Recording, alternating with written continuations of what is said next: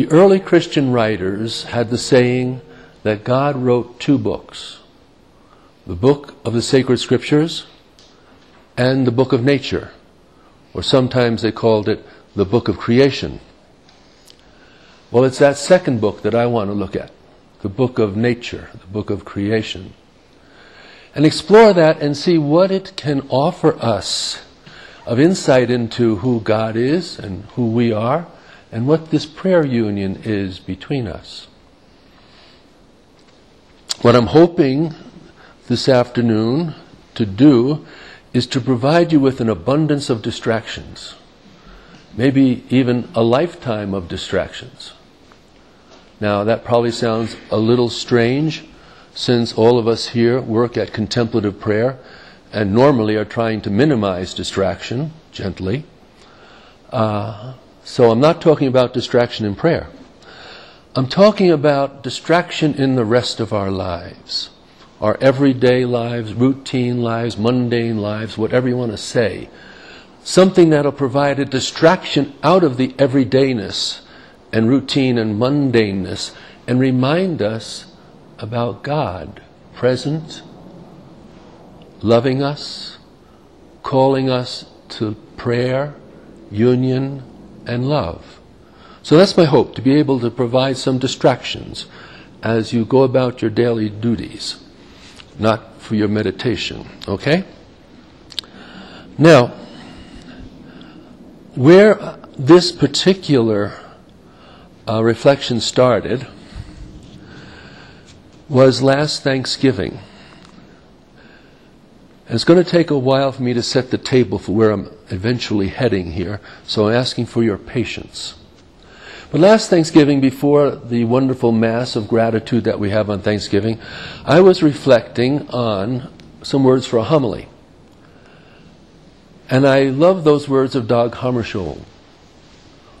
For all that has been, thanks. To all that will be, yes. So that was a theme running in my mind, and I started to review my life to see what did I really want to be thankful to God for as I came into this particular Thanksgiving.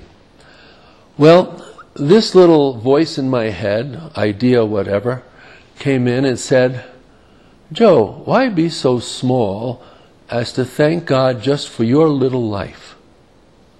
Why don't you get big and thank God for the life of the whole universe? Why don't you really expand and get out there? And so I did. I started to expand my Thanksgiving. Well, if we're going to thank God for the life of the universe, we have to go back quite a ways, huh? And scientists tell us it's about 13.7 billion years ago that this whole thing got started. And at that point, everything that's in this universe that we can look out, our whole planet, our sun, the stars, galaxies, and so on, all of that was contained in a little speck. So small we can't even imagine it. They call it a singularity. And at that point, 13.7 billion years ago, that speck suddenly began to expand, inflate, they say, and go on expanding into this universe. Now, scientists can measure what happened 1/trillionth of a second after that Big Bang, they call it. But they don't know why it started to expand then. Or they don't know why it was there in the first place, right? That's outside the scope of their science. But those of us that read the other book, we might remember God saying, let there be light. And there was light. Who knows? There may be that kind of correspondence between our two books at this point. But anyhow, at that point, the universe began to expand. They call it the Big Bang. And as it expanded, this little speck, which was infinitely energized and infinitely hot, began to convert some of that energy into matter. We know from Einstein that matter and energy are convertible. So it began to convert some of that energy into matter, and the matter began to form, some places more densely, other places less densely. The places that it was more dense were to become the galaxies. Less dense, the intergalactic space. And then in the galaxies themselves, the matter again was arranged, some places more densely, some places less densely. And the areas where the matter, which at this point is almost all hydrogen, is what we got from the Big Bang, 10% helium, what was more dense in this cloud or nebula began to be affected by gravity, the first force going, and it began to pull these atoms together. And the more it pulled them together, the stronger the gravity became, and the stronger the pull. And so it pulled and crushed it together in the center. So what was in the middle of this great push got to be extremely compressed and extremely hot. Compression heats. So it got so hot that it formed a thermonuclear fire. There was a blast of radiance, and it just blasted out and went across the universe. And that was our first star.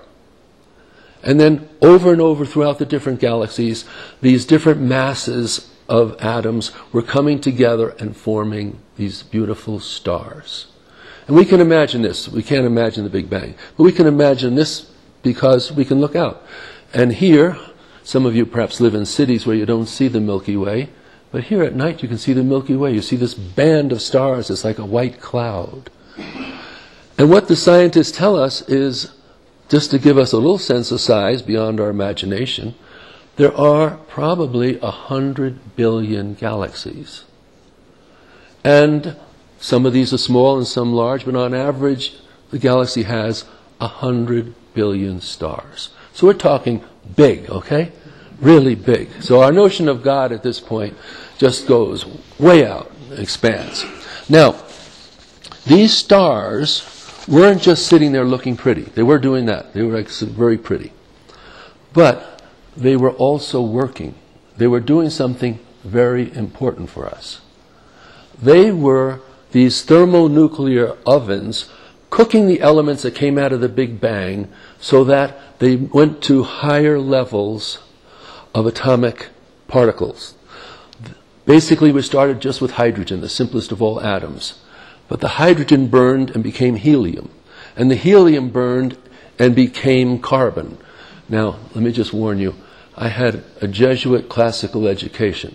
So I have Latin, Greek, French and stuff. I had no science. No chemistry, none of this other stuff. So you can fill in the spaces for me on that, okay? But that's what we're dealing with. These stars are cooking up what was to become the matter for our planet and our body. We don't get calcium from the Big Bang. We don't get carbon from the Big Bang directly. These things had to be made in the stars, in the cooking in the oven and in the explosion I'm going to mention. So what would happen is these stars would be cooking down these fuels until they got heavier and heavier materials. Well, at some point they got towards iron, and it would take more energy to move iron to its next level than it was going to get back out of it. And so at that point, the radiation dwindles. And the balance that the star had been holding between the outpush of radiation and the inpush of gravity is upset.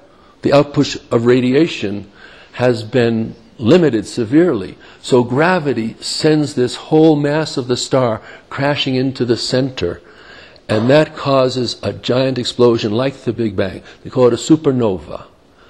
And this supernova, for a space of I don't know how many moments, is brighter than all the rest of the stars in the galaxy added together. Extremely bright. So when we look across the universe with our big telescopes, we can see supernovas billions of light years away. They are so bright. Now, besides being bright, there's this helpful little point. This explosion has now spread the elements of the star out into a new cloud, a new nebula. So these wonderful elements it's been building are now spread out in a new nebula. And there are again places more dense and less dense, and the more dense places begin collecting to form a new star. And this goes over and over again as the universe is in a process of making more and more complex elements, more and more developed elements. So this is what's happening as the universe is expanding. When the universe gets to about 2/3 of its present age, so about 4.5 billion years ago, there was a giant star, and for a supernova you need a big star, bigger than our sun. There was a giant star in our neighborhood of the Milky Way, and that star blew up, sent out its materials in a beautiful supernova. And then again, some of these materials began to collect together and to form another star. And that star was our sun. So finally, we're coming into the picture a little closer. Our sun was formed 4.5 billion years ago. And 99.9% of that cloud that formed the sun went directly into the sun. About 0.01% was left over and formed a dish spinning around the sun. This was going to become the planets. So this is our beginning, 4.5 billion years ago.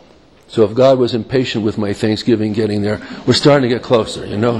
Here we come. So at this point, this dish, the asteroids, whatever, the little pieces of material begin banging into each other, adhering to each other, getting bigger, and then forming actually enough matter to form its own gravity field, pulling more stuff in, and as it spun around, it cleared out its area and brought all that material into the sphere of the planet. That's what Earth did. Now at this point, the Earth is going through all these collisions, which is making it up. It is so hot that it is a molten sphere. It doesn't have a surface. It is just hot, liquid, molten rock. It took 500 million years to just begin to form a crust. Okay? So after 500 million years, we have a crust forming. In about another 500 million years, some of these elements got together in such a way that they formed a living organism. A simple-celled living organism. Prokaryote is the name. Really, bacteria. That's about the first thing that gets going. And it can have a metabolism, and it can replicate itself, so that it fits our definition of living. It's not a high form of life, but there it was. And it's on the Earth for about another 500 million years. And then something happens that is really extraordinary. And it just put a rocket into this evolutionary process. And it's called photosynthesis. But I want to talk about photosynthesis by itself after a bit. So I'm going to leave that piece of the process alone. So let's just say that here is the Earth. Life is forming and evolving. And as it evolves, it gets more complex, more developed. You begin to get grass, trees, plants, flowers, animals, fish, on and on. Even, finally, dinosaurs. Great big dinosaurs running around on planet Earth here. Now, the development wasn't a smooth, steady progression. It had its bumps and lumps and its ups and downs, somewhat like our lives. And actually, these are important to us. In particular, one bump was very important to us. 65 million years ago, an asteroid about 10 miles across, which is a big asteroid, came plowing into planet Earth around the Yucatan Peninsula and sent up such a cloud of debris that it darkened the whole planet for quite a while. And with that, vegetation began to die. Everything needs the sunlight, and it wasn't getting the sunlight. But among the things that died were the dinosaurs. And that's really important for us. Scientists speculate that probably if this extinction of the dinosaurs hadn't happened, we wouldn't have happened. I mean, mammals were just no competition for the dinosaurs. It was like being in Jurassic Park without a weapon. We were just dinosaur food. But with this tremendous collision of the asteroid and the darkness and the extinction of the dinosaurs, one little mammal, a tree shrew, survived it. It survived the Tyrannosaurus rex, and somehow it survived during the dark period. And it was able then to pick up and get going as life restored on the planet. And out of that one thing, all that we know of as mammals came. Fish were doing all right. There was some extinction there, but mammals, everything on the surface got kind of wiped out. The mammals grew back, and we began to get the different animals that we are used to. And finally, maybe 4 million years ago, we got an animal that looked sort of like a human. We called it a humanoid. It wasn't quite human yet, wasn't Homo sapiens, but it was getting closer. This development in evolution, in creation, towards the human was moving along. Finally, just about 150,000 years ago. So in terms of the times we're talking about, not even the blink of an eye, 150,000 years, we can imagine that. 150,000 years ago, we had something on this planet that was us, Homo sapiens. And somehow, and we don't know the how that this came about, but somehow this evolved Homo sapiens was blessed by God with intelligence, consciousness, awareness, self-awareness, and freedom. So it's like a new being on this planet. And with that self-awareness, with that freedom, it could choose to love. It could choose to love its creator. So finally, if we're reading the mind of God, right, in this book, and God has put this all in place as a beautiful thing, but with the hope of having some piece of creation able to love God back in a way that a person can love. Probably the trees are loving God, and the rocks are loving God, and all that. But the way a person loves, with knowing and free choice, finally it has happened in Homo sapiens. Now, some of us Homo sapiens evidently aren't even interested and don't ask where we came from or where we're going and just plow along. Others can just be overwhelmed by this sense of having been brought into being out of nothing. And here we are, and might break into song. How great thou art, and have a very songful liturgy or whatever else. And then others of us, as we look at this mystery of being and being brought into being, we get brought into silence. Get brought down into the core of this self-awareness that we're gifted with. And this freedom, and to go into a silent communion with the Creator, who didn't create this world way back there and left it, but is constantly creating and constantly holding everything that is in being, and without this God holding it in being, it ceases to be. So this whole thing is vibrant with God, and we in our silence then can simply be in that presence, surrendered to that presence, surrendered to the activity of God in us. You might remember some of these words from your initial training. Surrendered to the presence and surrendered to the activity of God in us. So here we are. That's our response. We can also sing hymns if we want. That's fine.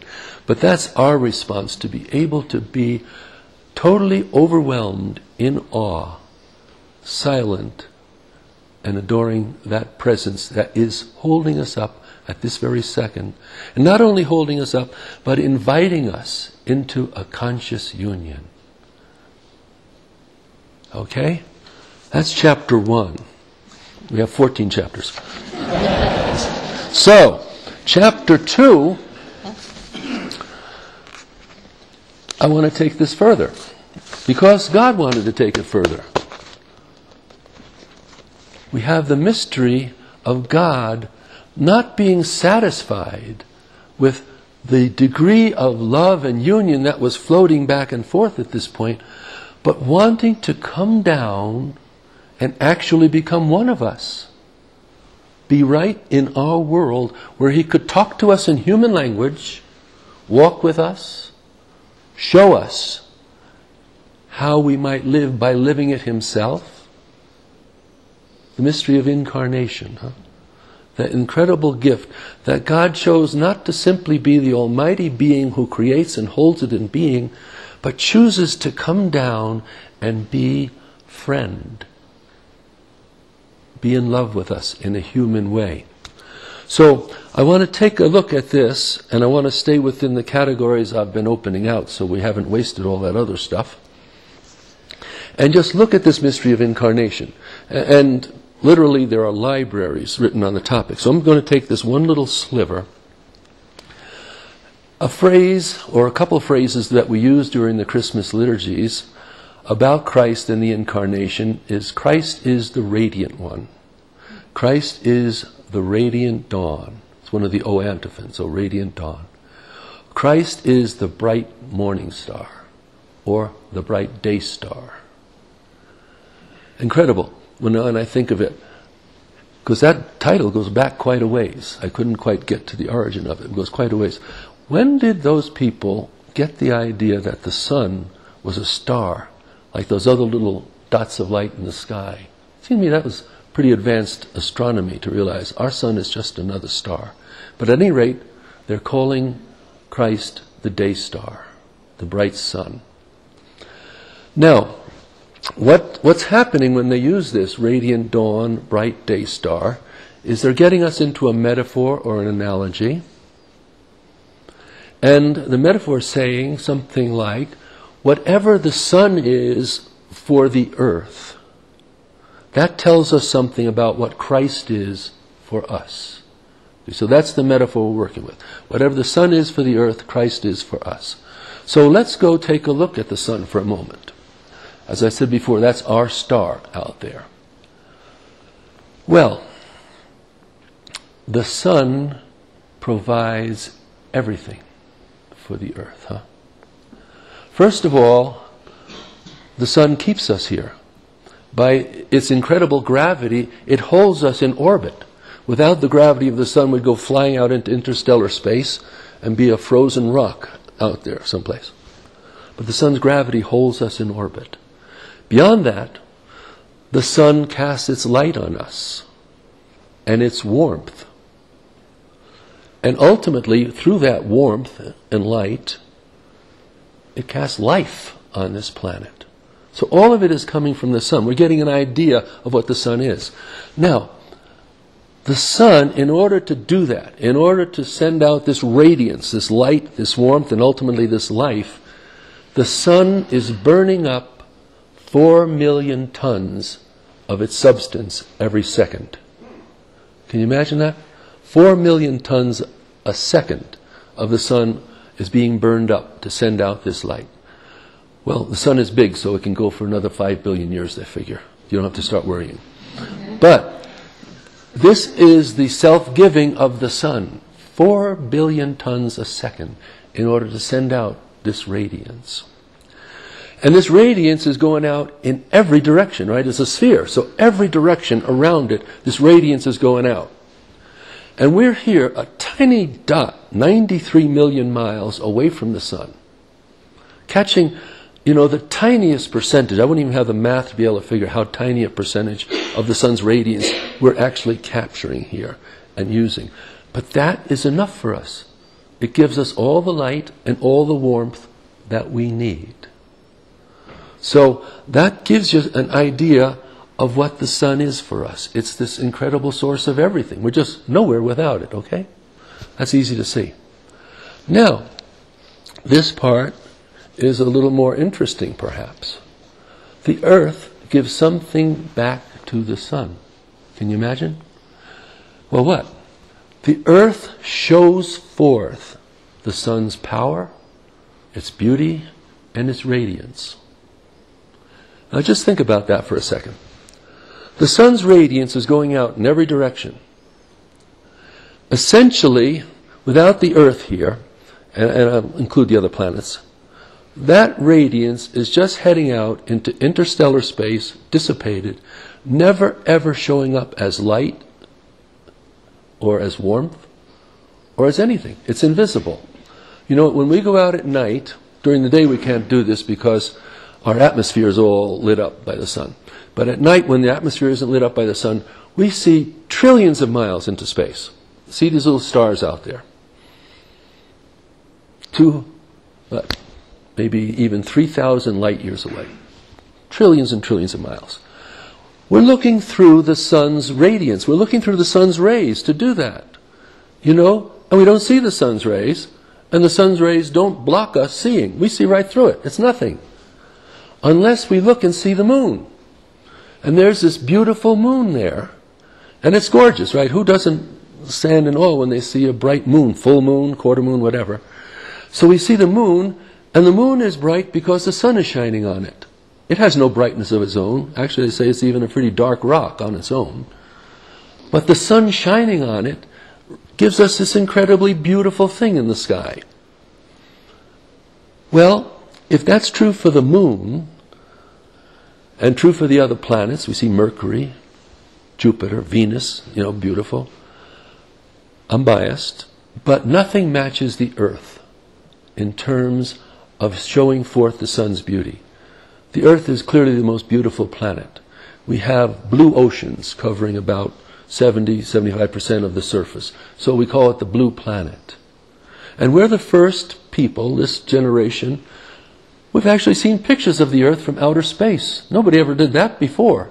So we now get a God's eye view of this Earth, or a sun's eye view, you might say. And we see the beautiful blue.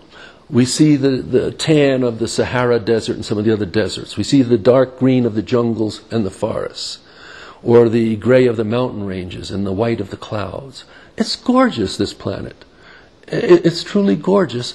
And as such, it is showing what the sun is. It is showing forth the power, the radiance, the beauty of the sun, this little gem.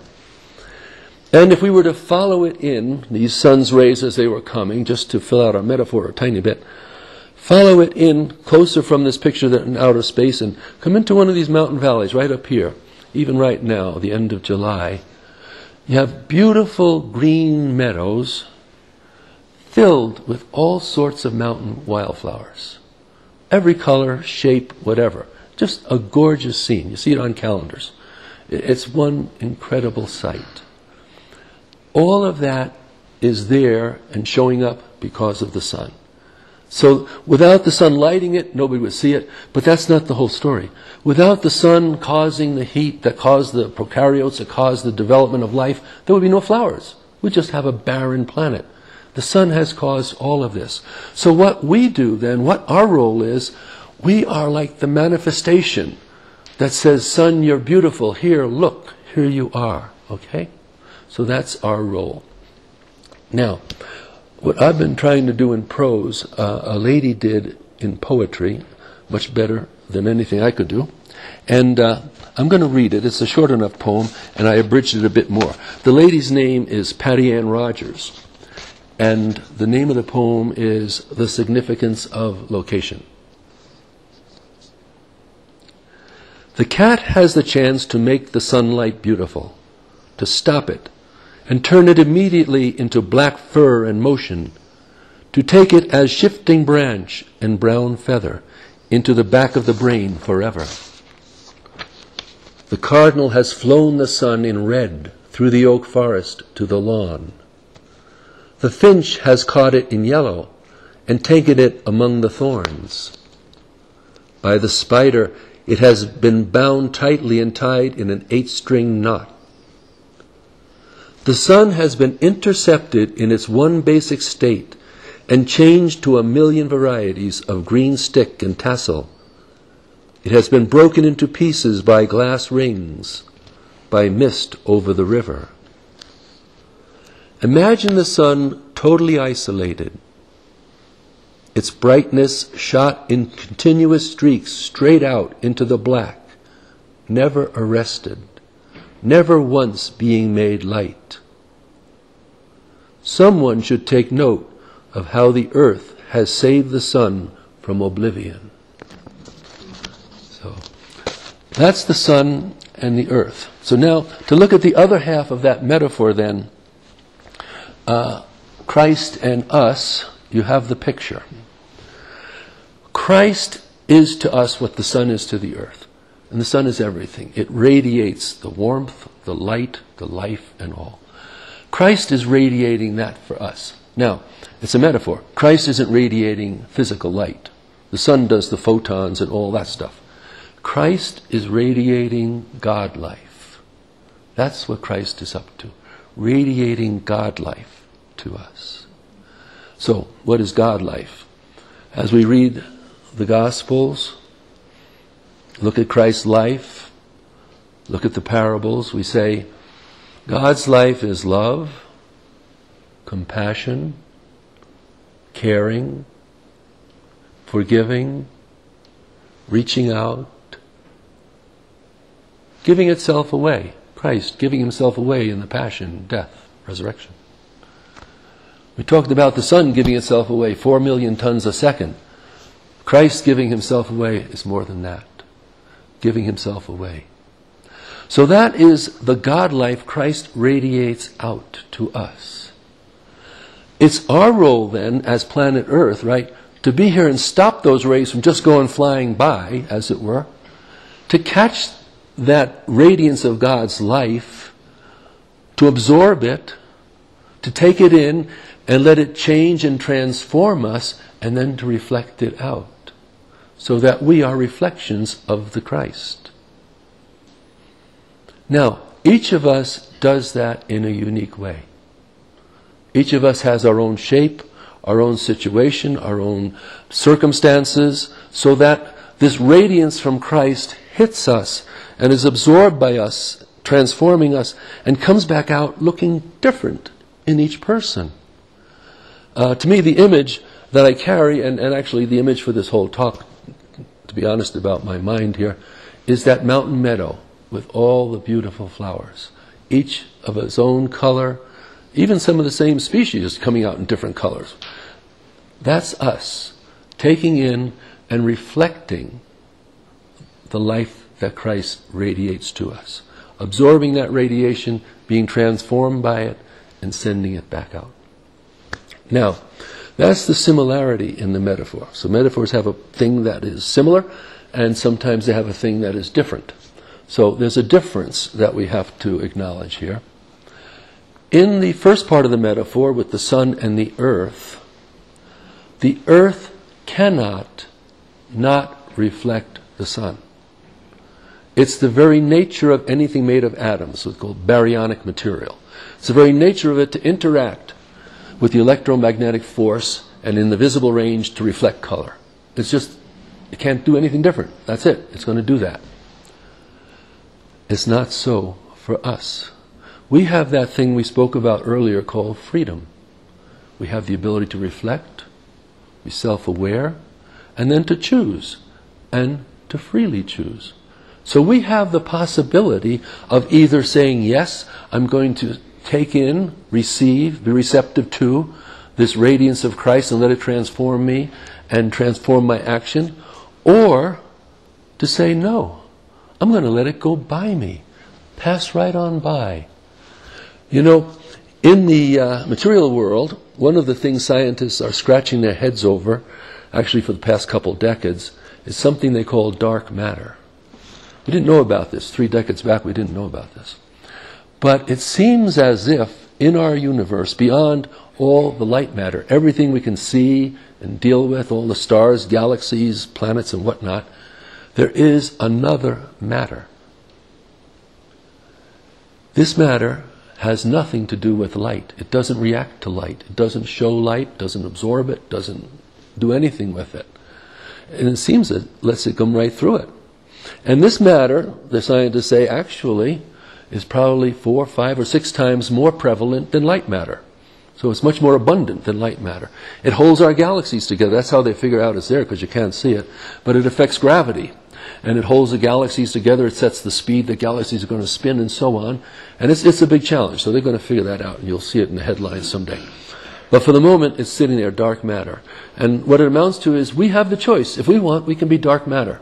We can just let this grace of Christ, the radiance of Christ, go right by us. Or we can choose to respond. Now, I'm presenting it like black and white, all or nothing. Of course, life isn't black or white, all or nothing. I would believe that we are all someplace in between on this scale. I wouldn't think any one of us or anyone on this planet is dark matter entirely. that there's anyone who doesn't reflect some of God, some of God's goodness, graciousness, compassion, and so on. At the same time, and I may be wrong here, but I don't think there's anyone that so perfectly reflects it that they can't grow in it and become a better reflection of Christ, of that love, compassion, self-giving, forgiveness, and so on.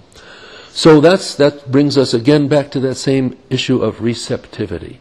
That's what I'm seeing here, is the aspect of opening ourselves out, choosing freely to open ourselves out, to be receptive of this radiance of Christ, to let it come in, to let it change us, transform us, and then be reflected out in our actions and behaviors. So, one of the elements, to say the least, one of the elements that I see in contemplative prayer is the development of this receptive capacity. The element of being open to the radiance and letting it come in. Getting rid of as many of the obstacles to it as possible. As much of the dark matter as possible that lets it just float by us without any effect. So that would be my sense then of the incarnation in this image of Christ as the radiant one.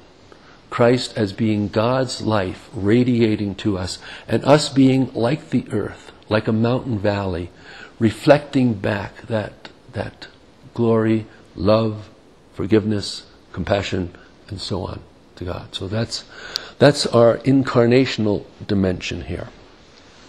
Now, I want to take this one step further in this sense. I want to look at receptivity and sunlight under a particular heading. And I think it gives us an interesting analogy. It's going to be shorter. I mentioned earlier the process of photosynthesis. So I'm coming back to that now. Again, I have no training in science, okay? But I will try and describe photosynthesis so you have at least a notion of what's in my mind. And I will do it anthropomorphically because I can't do it scientifically. So what's happening is, I mentioned, here's planet Earth. 500 million years just to cool down and get a crust. Another 500 million years to get these little prokaryotes running around or crawling around, whatever they were doing. And then in another 500 million years about, this photosynthesis coming in, and it changes something. Up till then, the sun was causing life in these prokaryotes just by its light, by its warmth. But the sun has a lot more potential than that, which wasn't being realized. And then at this point in time at photosynthesis, something got realized. And I said, anthropomorphically we'll say, this cell, chlorophyll, figured something out. It figured out how, if it held carbon dioxide and water up to the sun's rays, the sun's rays would transform that carbon dioxide and water into oxygen and sugar. That's essentially photosynthesis. Now, what's happening here, and why it was such a giant change, is the oxygen and sugar that are produced out of this transformation are essential for our kind of life.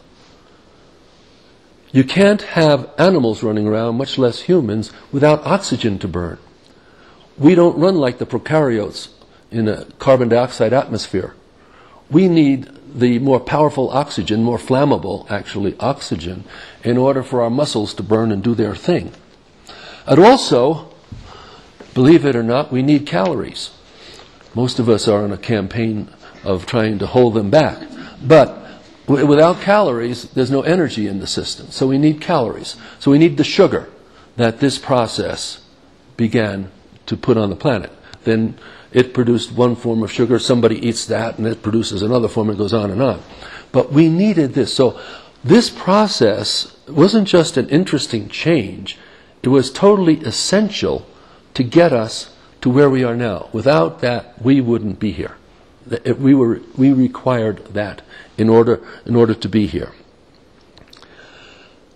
Now, there's another feature here, if I go back on this just a little bit to keep in mind.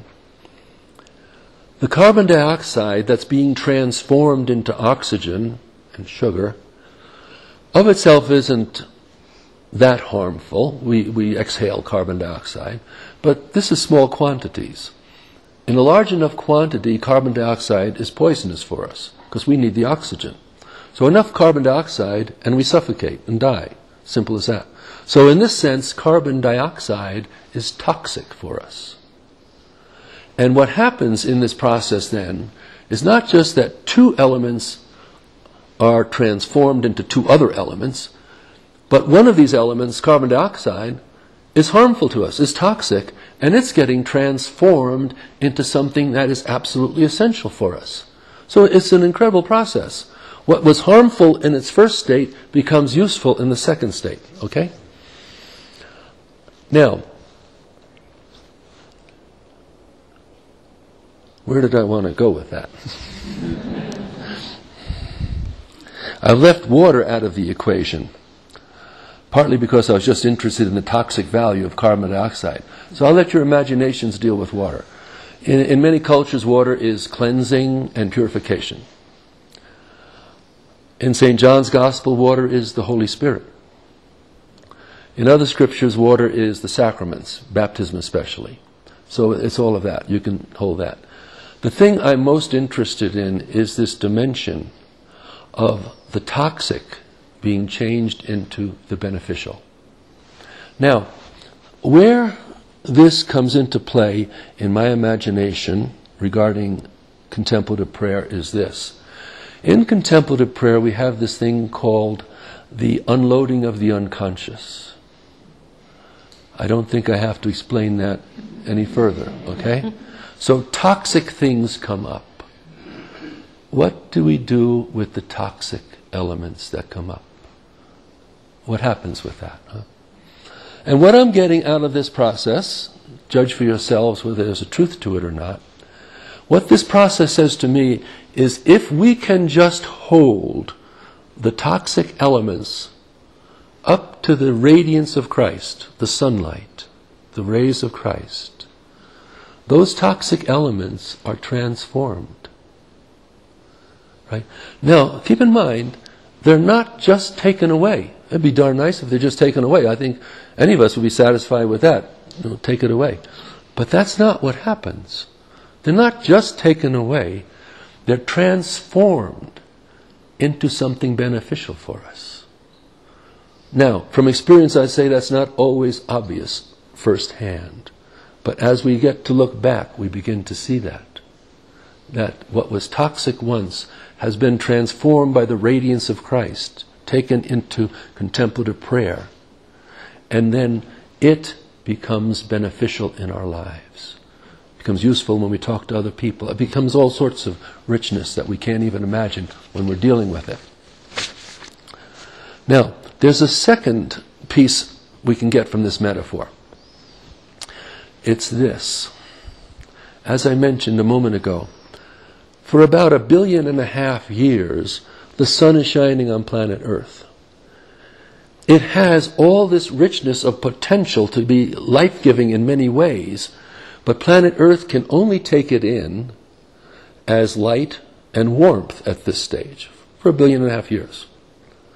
It's only when chlorophyll comes along and figures out how it can hold the carbon dioxide and water up to the sun and create all these wonderful things like oxygen and sugar, that the sun's help to the earth just multiplies exponentially. And the sun is able to create a marvel of evolution that we sit here witnessing to. So just think about that then.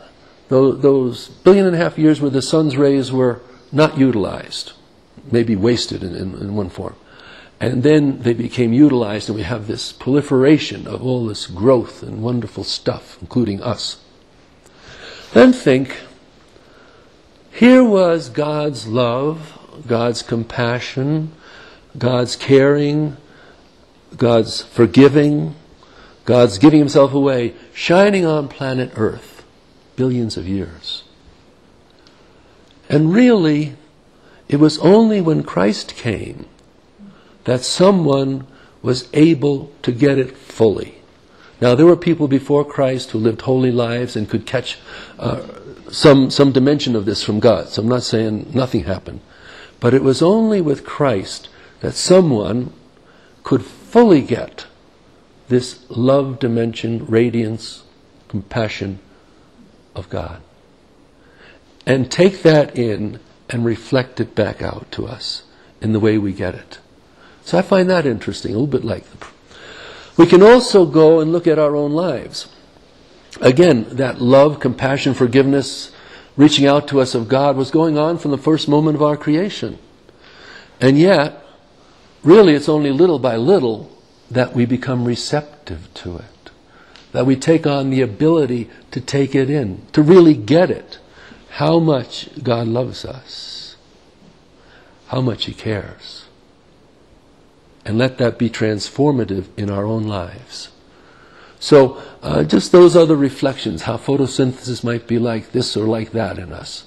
But especially I'm entranced with the idea that it's like the unloading of the unconscious, that it can take the toxic elements out and give that love and radiance of God within. So that's the image of photosynthesis. And now the final one in our science class today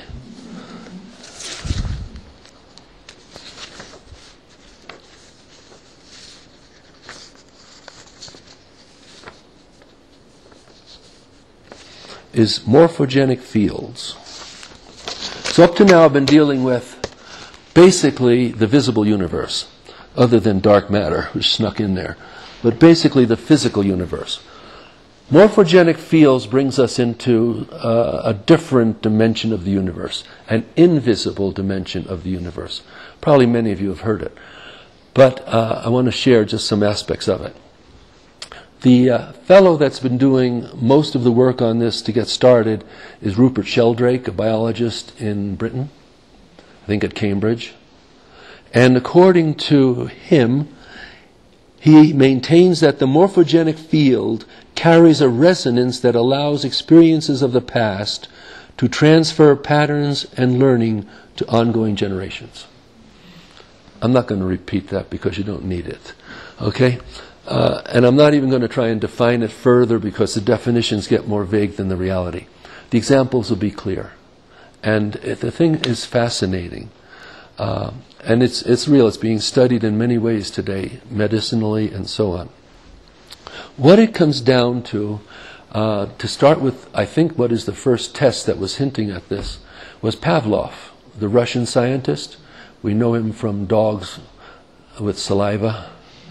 Here we have rats. So we've moved to rats. And he had this experiment going where he had a bunch of rats and he was trying to train them to go to a feeder when he rang the bell.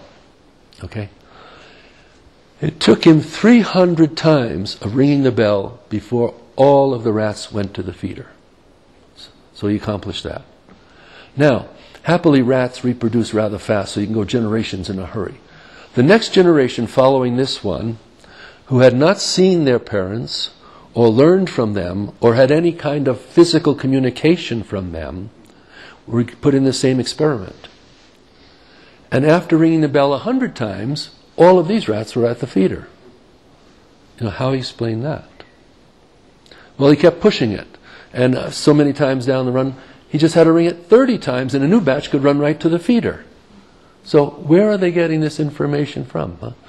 Rupert Sheldrake and others now will be saying there's a morphogenic field where information is stored that passes on to the next generation, making things easier for that generation than it was for the previous generation.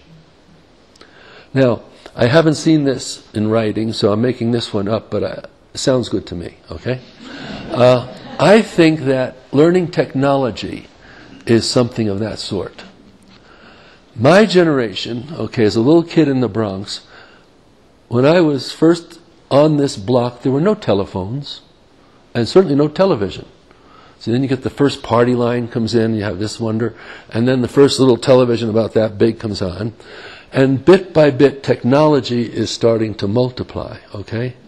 And we had to hack our way through it because we weren't trained in it. We didn't have, I would say now, a morphogenic field making this easy. We had to just work through it. And we haven't totally succeeded, is the truth. If somebody gives us a fancy electronic gift at Christmas, an alarm clock that not only tells the time, wakes us up, starts the coffee, the music, and a few other things, we don't know what to do with it. And we get a 10-year-old kid in there, and he can explain everything, and he doesn't need to look at directions. He just picks it up, and it's there. So I would maintain this is the morphogenic field in action. It can it just communicates that. So these kids get it, you know. It's not fair in a way, but there it is. They get it, but luckily they do help us and tell us how to record a program when we're not watching it and we're out someplace. It'll record a program on our VCR or whatever. VCRs are finished too. But at any rate, that's what we're talking about, morphogenic fields. To go back to animals for a second, I want to bring up one other factor contained in this. I think many of you would have heard the story of the 100th monkey. Is that right? Does everybody know it, or should I repeat it? Okay, we'll repeat it. I believe this is an experiment. I believe it was taking place after World War II on the island of Ajima off the coast of Japan. And I'm not even clear what the nature of the experiment was. But what happened in the course of it was with monkeys. One little monkey got this sweet potato it was being fed and didn't like the fact that it was all sandy and walked down to the water and washed it off first and then ate it. Well, some other monkeys saw that. So the next day, several monkeys are grabbing their sweet potatoes and walking down to the water and washing them. And then this is spreading, okay? Not morphogenic field yet because they're just visually seeing this and they're copying an action that's in front of them. But the reason that the name 100th monkey is said, not that they're counting down to 100, but at some point is maintained that there is a tipping point. A critical mass is reached called the 100th monkey. And when that tipping point or critical mass is reached, something outstanding happened that nobody expected. And what happened was monkeys on another island and monkeys on the mainland who had no physical contact, no visual contact, started going down and washing off sweet potatoes. So what's that about? It seems as if when enough monkeys had learned it and, as it were, put it into the morphogenic field, that morphogenic field was available then to monkeydom. And washing off sweet potatoes became the in thing. So that's the tipping point or critical mass I want to take out of that story. One last example. This took place in 1993 in Washington, D.C. And there was a group working with violent crime, trying to reduce violent crime. And they were working, I don't think they used the word morphogenic field, but they're working with spiritual energy. How can we use spiritual energy to, in some way, affect physical behavior? And Washington, D.C. is high on the list of violent crime. So what they did is they brought in 4,000 meditators from 60 different countries with the idea they would meditate twice a day, trying to somehow reduce the violent crime in the city. They meditated from June 7th to July 31st, so a little less than 2 months. In that space of 2 months, violent crime went down by 25%. No other reason could be found. No, science is looking at it, can't find any other reason that would have produced this. The chief of police, when he heard the experiment was going to take place, said the only thing that would reduce violent crime by that much in Washington, D.C. would be a 2-foot snowstorm. Well, the meditators didn't get a 2-foot snowstorm, but they got the reduction in violent crime. They had to go home to their 60 different countries and whatever happened, happened. But they did this one time. So this is the kind of thing we're talking about. An invisible field out there that affects ongoing generations, making some things easier. I would believe in this case the meditators opened out possibilities for these people that do violent crime to have other alternatives, to do other things that wouldn't have occurred to them. that field opened out, and they could do different things. So I just want to make 2 points from this, and then we're there. The first is, I believe that no person more powerful than Jesus Christ has existed on this planet, and that he himself has set up a morphogenic field. That just by living at the level he lived, he made available to us coming after him the possibilities of living beyond our normal life. It made it easier for us to follow that path. So that's the first point, that if we could be receptive, this is the receptivity side again, that's been my word over and over, you may have noticed. If we can be receptive to that morphogenic field of Jesus Christ, we have the potential of taking on the mind and the heart of Christ. The very goal, open mind, open heart, and take on the mind and the heart of Christ. So it's out there for us. That's all I'm saying. It's out there for us. Receptivity on our part is the practice. The second thing is this. It encourages me to think that in contemplative prayer, we are helping the world in many different ways that may not be obvious. And the way I'm saying right now is that thing about the tipping point, the critical mass for the 100th monkey, whatever that was, that by us engaging in the receptivity of that prayer and the transformation of that prayer, we are making it easier for other people to move into that same realm of transformation. It's a contribution we can be making, not aware of it, and maybe we shouldn't even be aware of it. But truth is, I do like to think about it once in a while because it gives me a little moral push and a support. But the idea that our lives can carry a helpful presence to other people, totally unseen, unaware, hopping from island to mainland and all over the place, not limited by physical, and making it a place where that life of Christ is more lived. So that's what I'm thinking of. So when I mentioned at the beginning to give you some distractions, I hope I've given you some distractions. I hope when you go out tonight and see stars right across there, you think something about the Creator with the stars. And the creation is just going on, When I was a kid, I used to think creation happened back there. We're in the middle of it, and it's just going on, and here it is. And when you see these trees, there's photosynthesis going right there with the trees and the grass and everything. So I just hope you look around and do this and just say, wow, there it is. So, but don't carry it into your meditation. Okay.